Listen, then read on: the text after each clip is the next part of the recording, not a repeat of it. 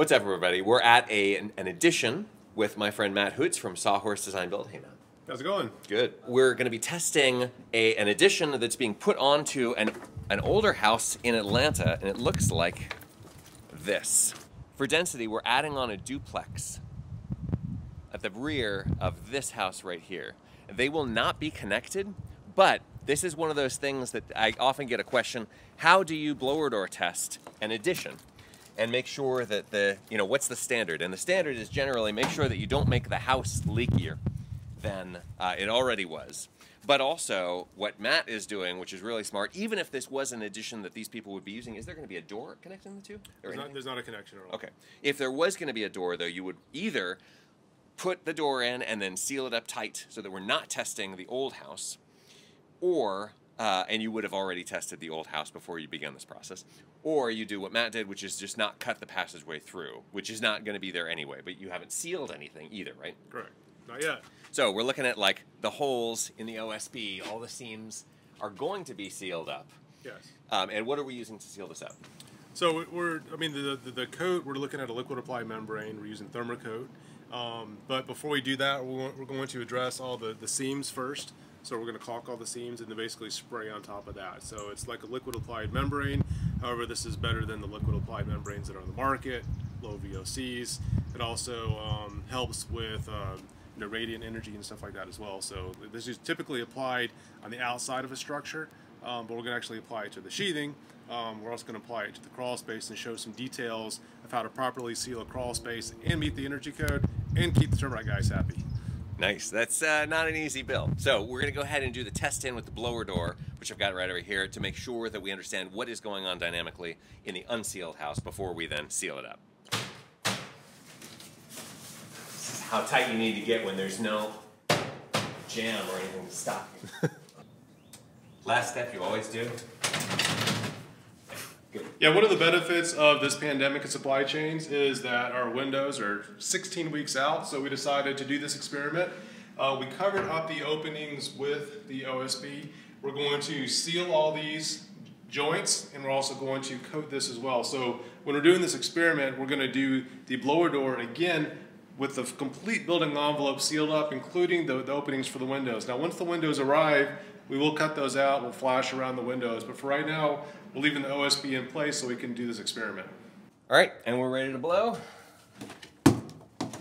Since it's unsealed, we're going to assume that it's probably pretty leaky.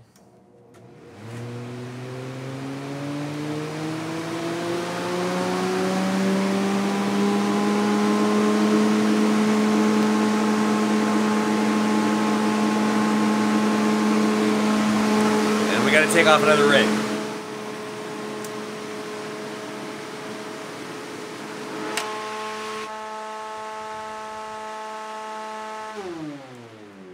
$85.50. Not as leaky as the last house that we tested together.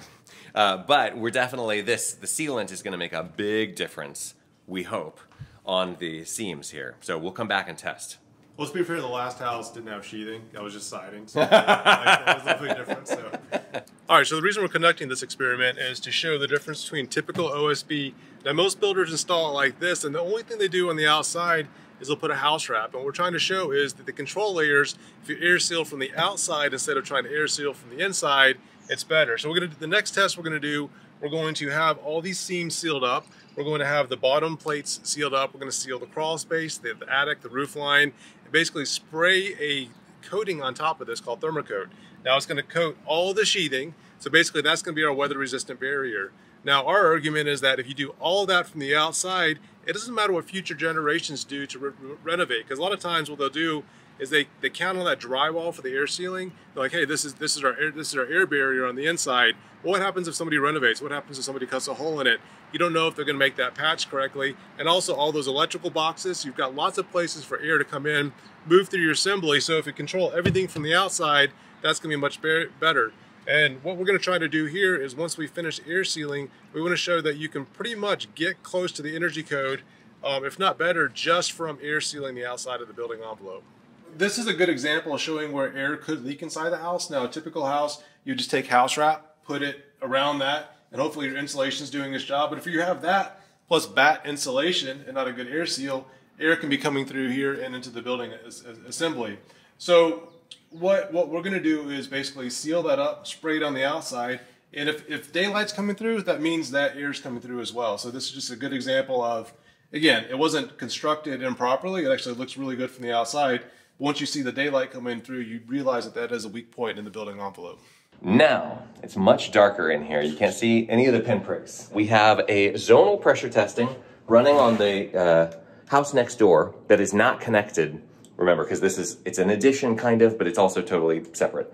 So we're gonna set pressure to 50. We're running at 23% of the fan speed, and we've got 2,300 CFM. 6.6 air changes per hour at 50. We came from 24, so you guys did succeed in air sealing this place by 75%, which is pretty good for just one layer. I'm sure there's just one hole. If you fill it up, it would be fine. It's probably that. So, and it's probably in the hottest, most uncomfortable place in the entire house. So let's see if we can find that. Now, while we're at this, by the way, let's just review this guy real quick. The house next door is at 49.5 pascals, 49.6 we'll call it. And I just want to remind everybody that we're at a 0.4 baseline, so you actually add that, so it's a pure 50 next door. So essentially that house has no connection at all with the rest of this house, which is good, because now we don't have to worry about things like if somebody starts vaping in there or cooking Indian food all day long and somebody here living here doesn't like those smells, then it's not going to be an issue. Okay, just like I always do, we flipped the fan around. So now we are blowing air into the house and not blowing it out of the house. So I'm pressurizing the home, and instead of 2,200 CFM of leakage, we've got 1,200. That is not normal, number one, and number two, it tells us that probably something weird is happening. And so Matt tells me that this tape that they put on the seams of from the inside around where they're doing windows only, is that right? Yeah. Right, windows only, so they didn't waste the nice sealant, taping up from the outside, or sealing from the outside. This was applied by painters who are not instructed on envelope tightness stuff. So essentially, what we just found out is that when I depressurized, it popped some of the seals on this tape. And now that I've pressurized, I'm actually fixing some of the leakage that was happening with this tape. Probably there's still some left in that, so I bet we're actually more like, I bet we're down around 3 air changes per hour. Probably. But we're just above that actually. So addendum, we've now achieved just over 3 air changes per hour at 50. And let me show you this. We're at 3.376.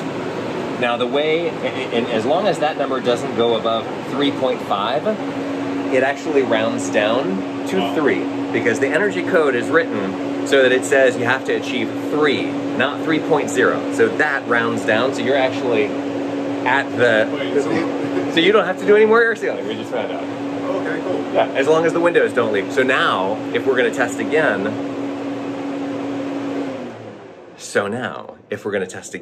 later after the windows are in, we can compare how good the air sealing was now without the windows in to the windows, and we can just grade the windows if we wanted to do that kind of a test. So this is kind of like what you can do with this tool. It's pretty amazing the amount of experiments that builders could be running if they cared. A lot of builders will say, but air sealing is so expensive. How much was the material that you air sealed this place with? We probably used too much material, and I used the most expensive caulking that I can get at Sherwin-Williams. So probably spent like maybe 200 bucks on that. So, okay.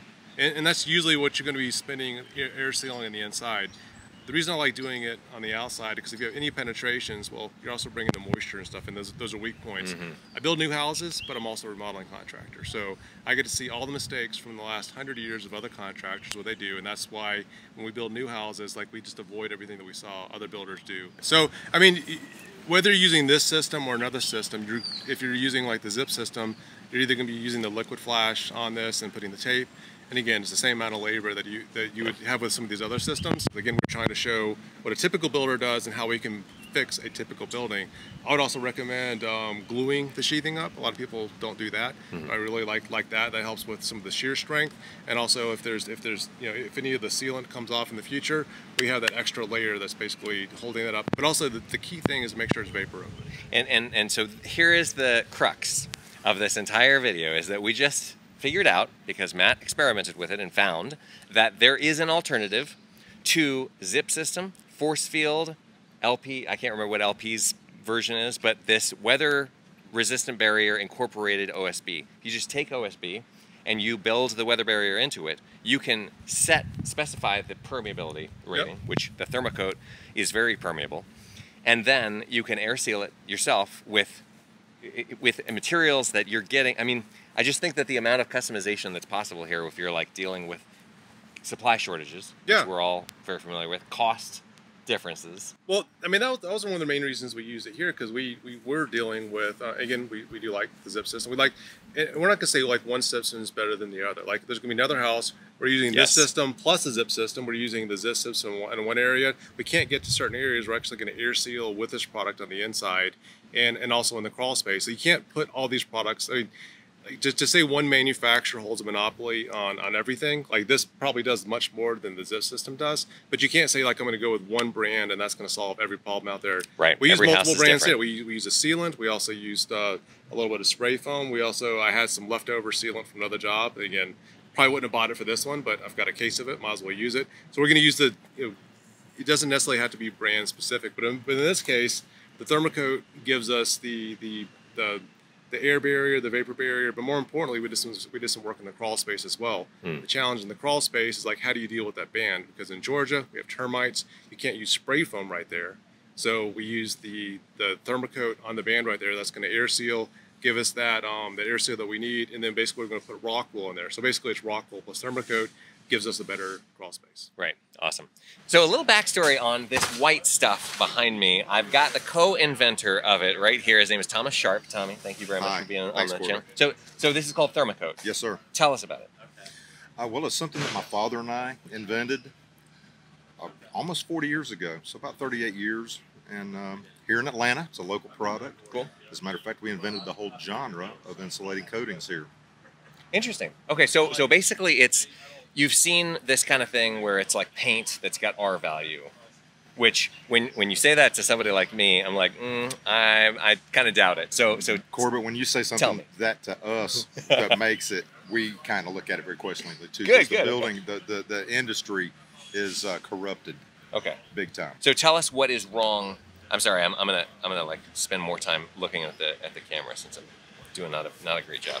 So tell us how other manufacturers do it wrong and how you guys are correcting that. Well, there's so many claims of use on the space shuttle or design of the space shuttle. Really? Oh, wait, people are saying this is used on the space shuttle? Oh, yeah, or it was invented by NASA. And there's so many different stories on that. And so NASA probably holds a lot of the patents on this. All the information to make this is available in the library. So one of the first steps we had to do before the internet was to spend time in the library and teach ourselves how to make a tile on the space shuttle. Huh, interesting. Okay. So essentially the problem is that R value, when a paint claims R value, and it's really what it's doing is reflecting and using emissivity to do its thing. That's not actually the R value test, right? Which is why you guys are more well known in Europe. Right. Can you explain the difference between the insulation value tests of the two? We can. The United States solely relies on C-177 guarded hot plate test, which is designed to test mass insulation. Okay.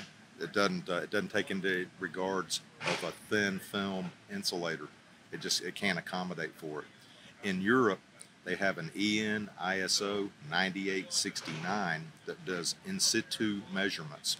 And over in Europe, we're able to go, we could take a building and take measurements on it and do an application on it and measure that after. Or what we've preferred to do is to go build two identical structures every time we do a test on a different type of building. Make sure that there's no trees or buildings that cast shade. They don't cast shade on each other. And we use the same materials. We flip a coin once they're built. Flip a coin to decide which one's going to get the Thermocoat treatment. Interesting. And always use SIP panels for roofs, the metal with foam, and it's an actual applications process. You're going to build the place, you're going to put it on, and then you're going to see how it actually performs. And then they've got, so the insulation place that grades insulation for Europe will have all of their embedded instruments already into the walls while this thing's being built. And here, just to clarify, the R value test in the States is like it's like this, right? A horizontal. And they do... Well, a hot plate, and when I say hot plate, the guarded hot plate, I believe the part of guarded on a hot plate test here in the United States is to keep it from you, that it's only running at 75 degrees Fahrenheit. And it doesn't apply, like there's a material that we just found out about that has an emissivity of 1.6, which is not supposed to be physically possible if you're like talking about emissivity. So there's all kinds of ways that we, you know, it's just like institutional racism or something that we're all learning about, where it's like, I didn't even think about that. And it's just the way that it is in America. We do all kinds of things that are like, somebody made the decision. So I like that that this is doing its job already. I think, I mean, it was pretty hot in there when we were on the blower door, but it might be because we're sucking all this Atlanta air in June through it. So just remember, home is a system. Say it to yourself, say it to your clients, say it to your neighbors and your family, because one product does not fix all things. And also, I'm going to release a video soon, because last night, literally, I had a conversation about somebody going off the rails enough times in a row by making decisions that they probably saw on this channel and saying, oh, this is bad, I shouldn't do that, so I'm going to go with this instead. And it's like, every house is different, every house requires a custom, and you need to put your thinking cap on, you need to have a guy like this to help make the decisions on site, and that can be a consultant, and then you can be the enforcer, or you can have a general contractor who really knows what they're doing. Thank you very much for all your time. I do want to make one quick point. So, like, you made the like, don't take any of Corbet's videos out of context. Don't take any of Matt Reisinger's video out of context. You can apply what they're talking about if you've watched every video on their channel. I've had people say, hey, I saw this one detail on Corbet's channel, or one detail on Matt's channel. I'm like, well, that only works if you're doing this, that, and the other.